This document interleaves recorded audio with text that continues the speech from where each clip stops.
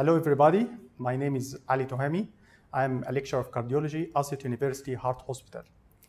Today our presentation will be about what cardiologists should know about diabetes mellitus. And let's begin with a small introduction. Type 2 diabetes mellitus is a disorder characterized by insulin resistance and progressive decline in pancreatic beta cell function. Defective beta cell function occurs early and can be detected in individuals with impaired fasting and/or postprandial glucose level. The UKPDS study indicated that by time of type 2 diabetes is diagnosed, individuals has already lost up to 50% of their beta cell function. And the decline in function also proceeds at 6% per year, which is 20 times greater than the explained by normal aging. So the cardiologist should know the cardiovascular and other risks against the potential benefits when prescribing medications. And first of all, we have to know how to diagnose a diabetes mellitus. We have two classifications, the WHO classification and the American Diabetes Association, which are more or less similar with small differences. Using hemoglobin A1C, it is recommended in American Diabetes Association that 6.5 A1C diagnose diabetes, and fasting blood glucose more than 126 and 2 hours more than 200 milligram per deciliter, and random blood glucose more than 200 milligram per deciliter can diagnose diabetes mellitus, provided that they occur in 3 different occasions. And another entity, it's about impaired glucose tolerance. It happens when the fasting blood glucose less than 126, but the 2-hour postprandial from 140 to 200 milligram per deciliter. And the impaired fasting occur when the fasting blood glucose 110 to 125, and the 2-hour postprandial less than 140 milligram. And now we will begin about the traditional antidiabetic drugs. First of all, the metformin. Metformin is recommended as a first-line drug for type 2 diabetes by most international guidelines. The preference of metformin over the other drugs is based on its efficacy, blood glucose control, tolerability, and safety. Moreover, the metformin has a favorable action on several risk factors, includes lipid, body weight, and blood pressure. And also experimental studies have been shown that the beneficial effects extend to the fibrinolysis and platelet aggregation. Let's begin with the efficacy. Up to the present, the UKPDS study is the most extensive study assessing metformin compared with other treatment, and it aimed to study the effect of glycemic control on both morbidity and mortality, cardiovascular morbidity and mortality in type 2 diabetes mellitus.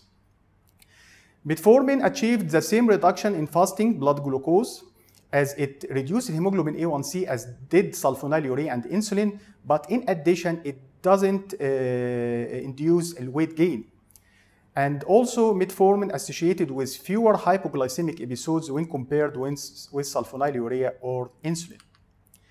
So metformin could confirm a cardiovascular protection beyond a beneficial effect of the improvement of glucose control alone, because the reduction of total and LDL cholesterol, triglycerides, body weight, and blood pressure. And this is the results from the UKPDS study. The metformin reduced any diabetes-related endpoints by 32%, the diabetes-related deaths by 42%, all-cause mortality by 36%, and myocardial infarction by 39%, and all were statistically significant. And this is a meta-analysis in 2019 about metformin and its relation to all-cause and cardiovascular mortality with a coronary artery disease. It was a big meta-analysis, included almost 40 studies and almost 1 million patients. And it shows a reduction in the cardiovascular mortality in favor to metformin versus non-metformin arm. And also the cardiovascular events were statistically reduced with metformin. And also this was consistent with patients with baseline myocardial infarction. This is a special group of patients, and also the metformin decreases the cardiovascular events in baseline myocardial infarction, as well as in the patients with heart failure. So the conclusion of this meta-analysis, the metformin reduces the cardiovascular mortality and all-cause mortality and cardiovascular events. So now we talk about the safety of metformin. So it is an effective drug, but is it safe? Metformin doesn't predispose to contrast-induced nephropathy, but if renal function decreases while patients on metformin, there is a risk of lactic acidosis. Concerns about metformin-associated lactic acidosis have led to practice of metformin discontinuation prior to diagnostic coronary angiography and percutaneous coronary intervention. The evidence for safety of metformin has been reported in COSMIC Approach trial. This trial designed to reproduce the safety of metformin versus conventional approach. And the conclusion was the incidence of serious adverse events was similar between two groups, and the lactic acidosis was not observed. And this is another trial in 2020 about continuous use of metformin in diabetic patients with ST elevation myocardial infarction, and will undergo primary percutaneous coronary intervention. And the conclusion was that metformin continuation after primary PCI in a STEMI patient, provided that the GFR more than 30 milli per minute didn't increase the risk of contrast-induced acute kidney injury. So it's no need to postpone the metformin dose before the primary PCI. Now we begin with another group of drugs about sulfonylurea. So we have three generations here. First generation, tolbutamide, chlorpropamide. Second generation, glibenclamide and gliclazide. Third generation, glimepiride and gliclazide MR. And the third generation is considered a new generation of sulfonylurea. Efficacy. Sulfonylurea expected to reduce fasting blood glucose by average 2 to 4 millimole per liter, accompanied by decrease in hemoglobin A1C of 1 to 2%. And the UPDS treatment with sulfonylurea achieved hemoglobin A1C less than 7 in 50% of patients. And despite this impressive initial response, only 34% of patients maintained at hemoglobin A1C less than 7 at 6 years, and this number declined to 24 at 9 years. As you can see here, there is always with monotherapy, especially sulfonylurea, there is an impressive decline in hemoglobin A1C, but by years, the blood glucose level began to increase again. So the monotherapy worsens over time. Initiation of sulfonylurea treatment in patients recently diagnosed with type 2 diabetes and their random blood glucose more than 300 and hemoglobin A1C from 9 to 10 is debatable, because these type of patients have what's called glucotoxicity. What's the glucotoxicity? It's inhibition of beta cells of pancreas to induce insulin in hyperglycemic patients. So these patients may need a short term of insulin therapy before initiation of sulfonylurea. And now we talk about safety of sulfonylurea. So we know now it's effective drug, but is it safe? So there are many controversies in the term of cardiovascular safety of sulfonylurea. And this controversy began in 1997. And in the report of UGDP study, and said that tolbutamide therapy was no more effective than diet alone and was associated with increase in cardiovascular toxicity. So the UGDP discontinued therapy with first generation sulfonylurea because it increases all-cause and cardiovascular mortality compared with other treatment groups. Although this trial was criticized by many authors, but the question of safety and efficacy of tolbutamide and other sulfonylurea group of drugs were raised. And on opposite, the UPDS group demonstrated that treatment of sulfonylurea shows a trend toward protection against myocardial infarction and augmentation of cardiovascular mortality. So we can see here the debates. And finally, Gart reopened this controversy again and demonstrated increased early mortality in patients taking sulfonylurea versus insulin or lifestyle therapy alone. Also, this trial by Gart has also a critical reappraisal because the study was retrospective, randomization was lacking, and the study sample was too small. So why we are afraid of sulfonylurea in cardiac patients, or why there is a debate? Because of the hypoglycemic impact. Because severe protracted hypoglycemia, especially with long-acting and first generations sulfonylurea, can lead to dangerous outcomes. As acute hypoglycemia induced by sulfonylurea might trigger ischemia and cardiovascular events. And hypoglycemia and rapid changes in blood glucose have been shown to increase the counter-regulatory hormones such as epinephrine, norepinephrine, which may induce vasoconstriction, platelet aggregation, and thereby ischemia.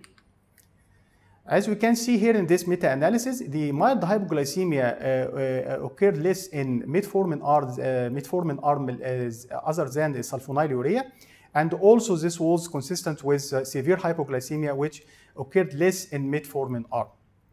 So sulfonylurea causes mild and severe hypoglycemia.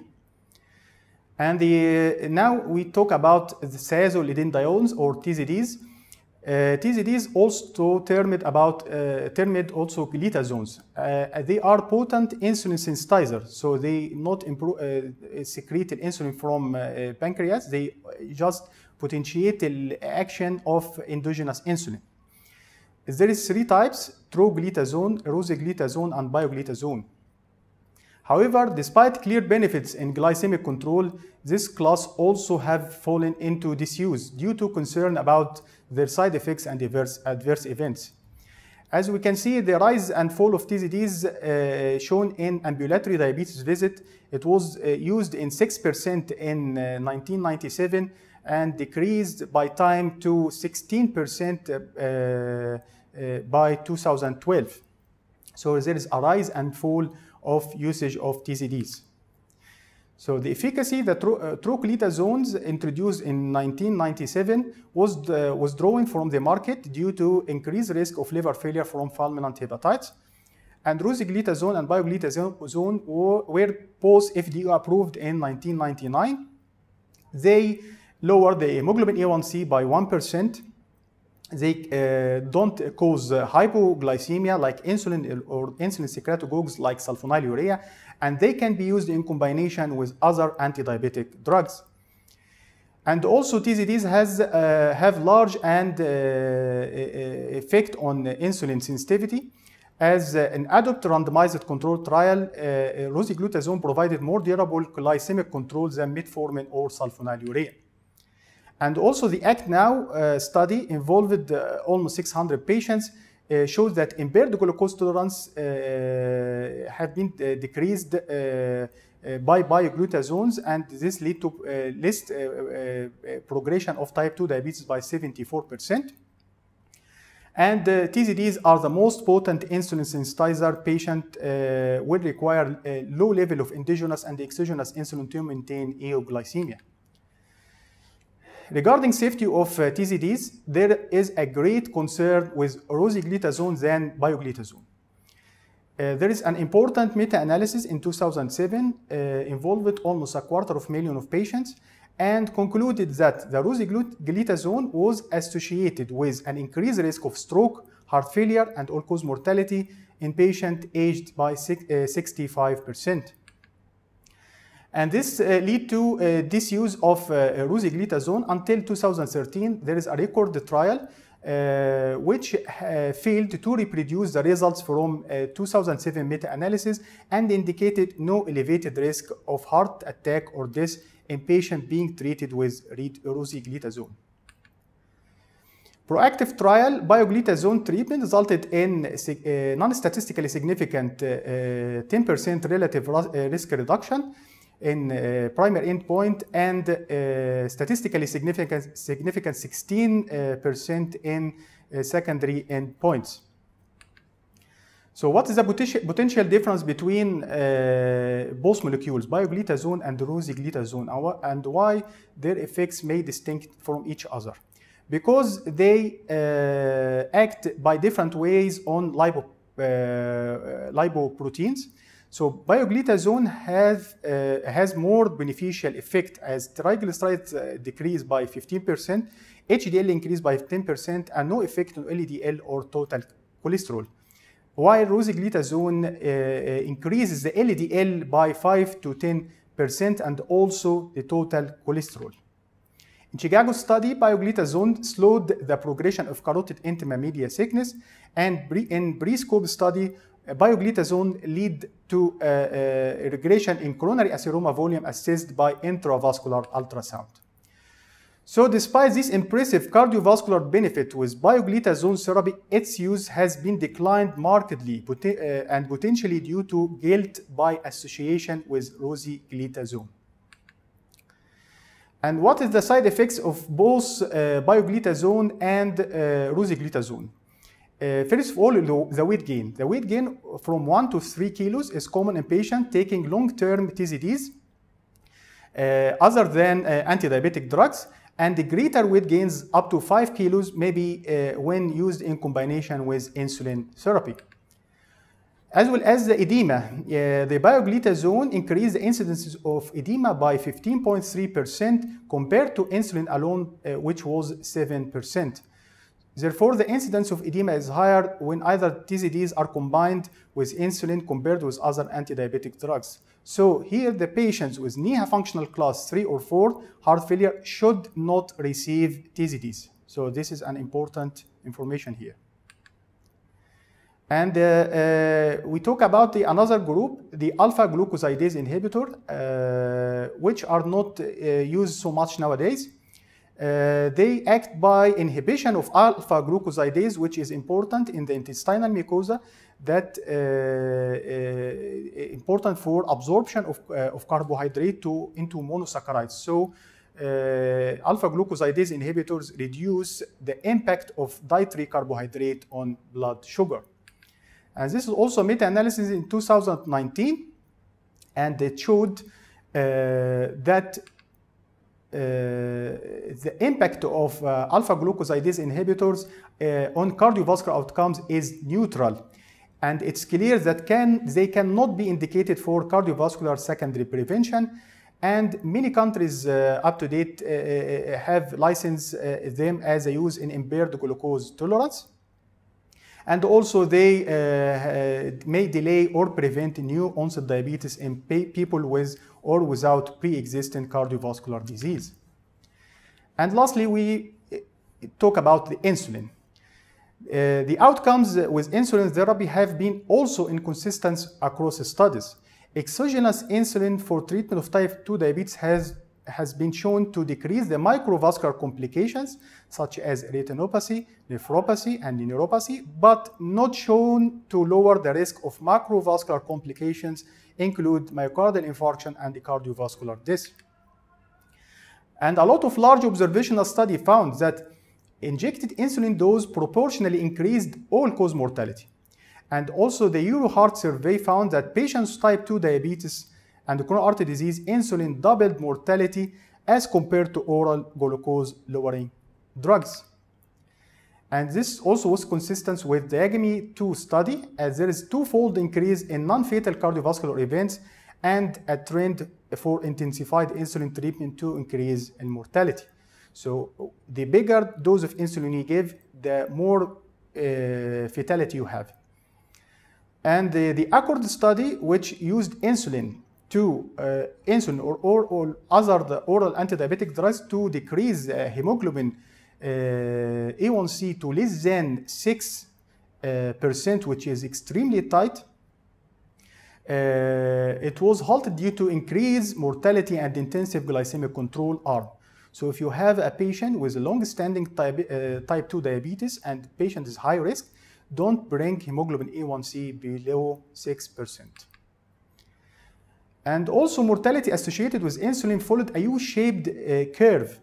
Your A1C favorable to be around 7 or 7.5 to avoid risk such as severe hypoglycemia.